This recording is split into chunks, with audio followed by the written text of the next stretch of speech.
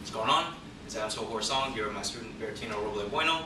We're at Ring Lords Vale Tudo and KSideMMA.com. Just want to share with you guys a Gracie Barra style armbar, a very deep armbar from the guard. It can be used for, I guess, judo as well, but it definitely needs the gi to work. So we're going to say it's for Brazilian Jiu-Jitsu use. Okay, I'm here in my guard.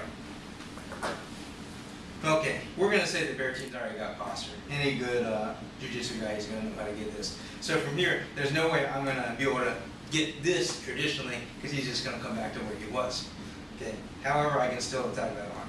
Okay, I want to take both hands and I want to grip his sleeve. Make sure his forefingers out and not in, because that way it's still legal. So I want to be here, and I want to not just pull with my arms, but I want to pull with my legs, coming here behind my head.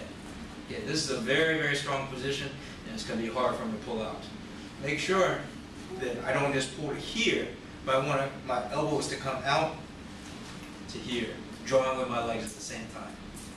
Okay, from here to complete the armbar, I'm going to do the traditional foot in the hip, keeping this close to his body.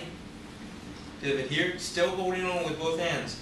I want to keep my left hand here, using my right hand to push his face away. Still keeping this grip, this is the strong grip. And as my leg passes over, I let go, catch it with both arms, and I finish the arm. Okay? Time fast, over here, he already has it. Boom.